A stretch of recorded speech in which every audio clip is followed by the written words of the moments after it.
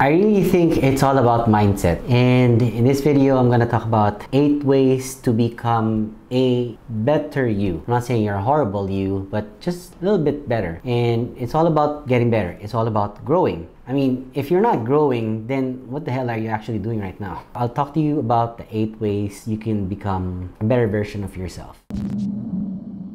So this is number 1, and it's very underrated. It's called meditation or meditating. Meditation is better for you because it gives you more focus, concentration, clarity. It improves your self-esteem. It helps you connect better with your inner self towards your outer self. It reduces your stress hormones. It also knows yourself a lot better, and it helps you control your emotions. We all make the worst decisions of our lives based out of negative emotions, and meditation helps you make better decisions because of that. Try to start meditating for 1 minute every morning upon waking up, and even 1 minute prior to sleeping. I started with 1 minute, came to 2, came to 3, and now I'm doing 15 minutes of meditation every morning that is not disturbed by any nuisance whatsoever. The longer you meditate, the higher level of focus that you will have. Doing this, you will have a lot more drastic change in your thinking and how you decide things every day. Less clutter, more organized. So if you want to learn more about meditation, there's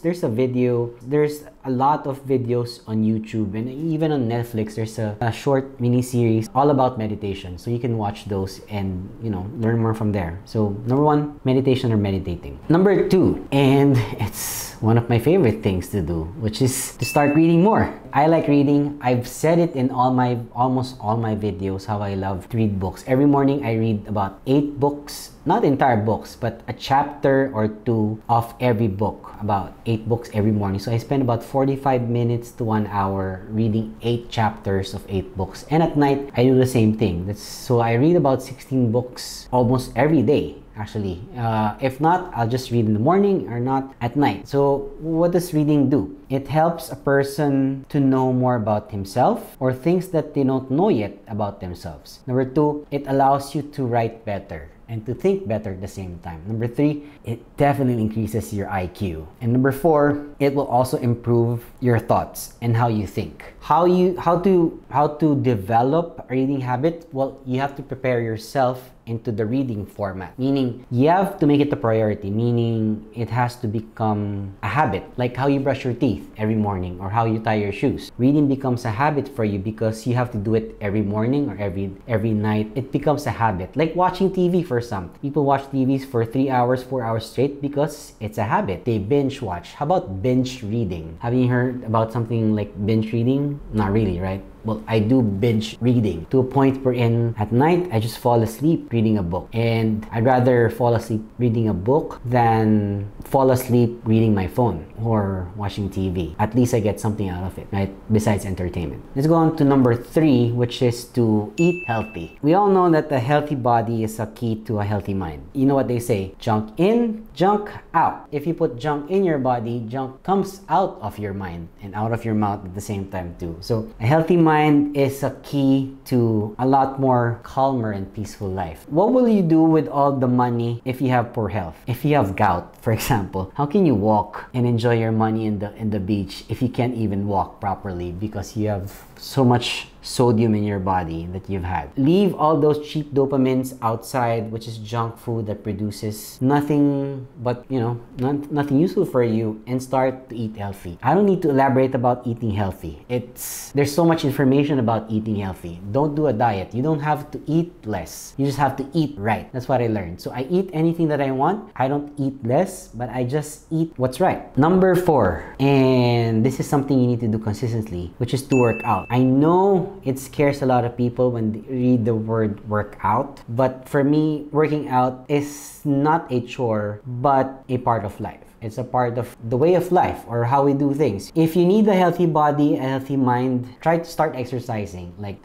have a client that does not run or jog. But what we started doing was, he started walking his dogs for about 15 minutes every day. It became 30 minutes and it became 45 minutes of him walking with his dog. Now he's already running. And how did it start? It started with the small things. So don't underestimate you doing, let's say, 10 push-ups a day for 30 days versus a person that did not do 10 push-ups at all for 30 days. So if you compare a person that did 300 push-ups in a month versus the person who didn't do any push-up whatsoever and had the same diet, you'll see two completely different persons. That's guaranteed. It will help you. Exercising will help you in a lot of ways. I mean, you can do any sort of exercise that you know, or whatever you feel like doing. So it gives you energy, it builds your confidence, and it removes stress. Every time I feel a feeling of stress, automatically when I get home, I need to work out because I have to release all those stress away by working out and getting that sweat out of you, right? Instead of just sitting down and sulking about your problems or getting stressed by small things, I just work out and I feel much better afterwards. Start to try working out as part of your habit. So that's number 4, workout. By the way, if you're enjoying this video, a subscribe to the channel would be marvelous. Number 5, this is an important thing if you don't like comments of people. Number 5 is embracing feedback. I've had the thinking before that if it's constructive criticism, constructive feedback, that's the only thing I'll accept. It turns out I should just listen to any feedback, whether it's good, bad, greatly put together, or horribly put together. Feedback is feedback. I mean, I don't have to be crippled by feedback, but at the same time, I recognize feedback from other people. Why is feedback critical to success? Number 1, it improves the quality of whatever products or services that you offer. Number 2, it opens up new opportunities for you to improve on. And number 3, it improves your overall performance. Those are the top 3 reasons why getting feedback is huge from people, especially those that are feedback for improvement. Of course, you want to see the comments wherein it's already obvious that, yeah, you're great, you're awesome, you're fantastic and such. But what about those that, oh, you can use a better packaging, or you can do a lot better, you know, with the taste and something like that with your product and everything else, or you can be a lot kinder perhaps, or you can deliver your messages a lot. If you have anything to say with what I do or what I say, you're free to comment in the comment section down below. Let me know what you think. If you don't like how I look, well, I can't do anything about it anymore, but you can leave it in the comment section down below, whatever it is that you think. So I'm good with that. Thanks for your feedback. Because in short, feedback is a tool for continuous learning. You will never know if there's something to improve on if someone didn't tell you what you need to improve on. That is embracing feedback. Number 6, learn how to value your time. And I struggled with this for a very long time because I was I was very much a people pleaser back in the day. Like, I had to always say yes to a friend asking for a favor. Can we go here? Yes. Can we do this? Yes. And can we do this whatsoever? I always say yes. Why? Because I hated saying no. And being able to say no is a superpower, because if you value your time, you will be able to say no to a lot more people most of the time. Like, I've denied so many clients already that wanted my services, but I said no because they wanted my entire time, and I don't want that. I work because I want freedom, not because I want more money. Our time is limited. Like, this video is limited. Everything's limited. Guess what? Our lives are limited too. We're all gonna die. And that's a fact. Should it scare you? Yes. And should you do something about it? Yes. Don't waste your time. Time is limited, so don't waste it. Make a powerful routine and work on every single thing on improving yourself every single day. Cut off all the things and people that don't make you healthier. It's okay to cut off people that doesn't bring you peace of mind or controls your mind, or someone that lives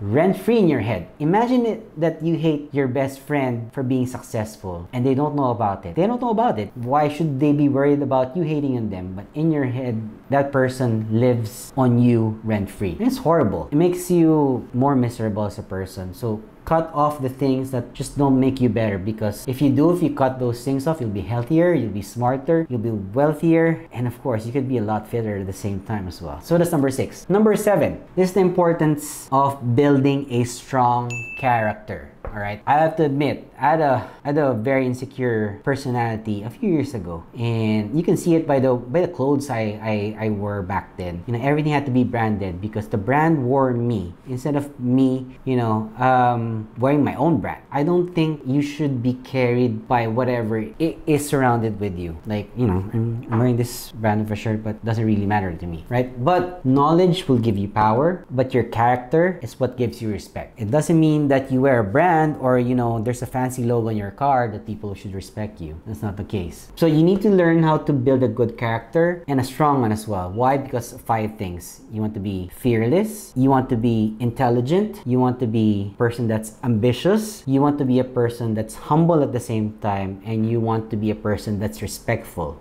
so that you can be respected at the same time. It's important because it becomes you. It becomes an authentic you as a person. Building a strong character is as simple as being able to recognize who you are as a person and who you are not as a person as well. And there's nothing wrong with not being this kind of a person or not being that kind of a person. So you don't need to compare yourself with others. Just be yourself. Being authentic is the most important thing. People will appreciate you more if you become just you as you are. Number 8, and this is one of my favorites, of course, which is to start your own business. Why? Because we all know now for a fact that relying on one source of income is not sustainable, and it's not a good way to live, right? Especially during the pandemic, when a lot of people are relying on jobs and they lost their jobs, so therefore they have no source of income. And that's why a lot of new entrepreneurs were born and bred because of the pandemic, not because it's their choice, but because they had no choice. I think around 4 million people are unemployed in the Philippines, used to be employed, and the numbers are still growing, and it's a huge number. So I mean, you resort to doing side hustles, side gigs, doing a lot of things on the side just to make a living. Don't just rely on one source, because you will be just one step away from poverty if you rely on one source of income.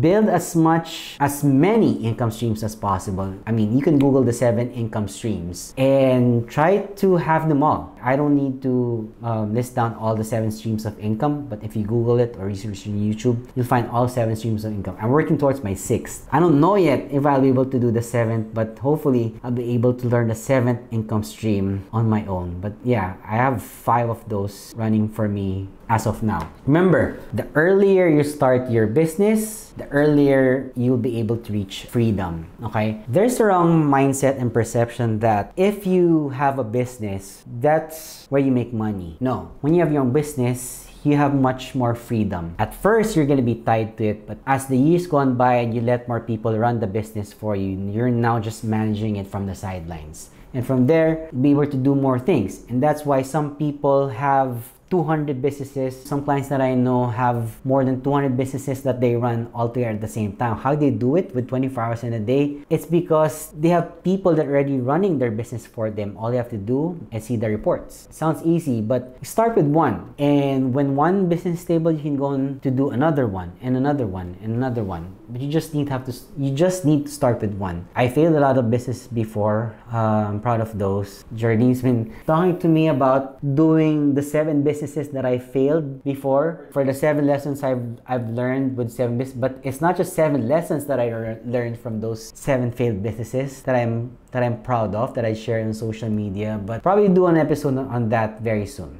That's all I have for you today. If you found value in today's episode, make sure to subscribe if you're not subscribed yet, and share and leave a comment in the comment section down below if you found any value in this episode. And I'll see you guys again in the next video. Peace.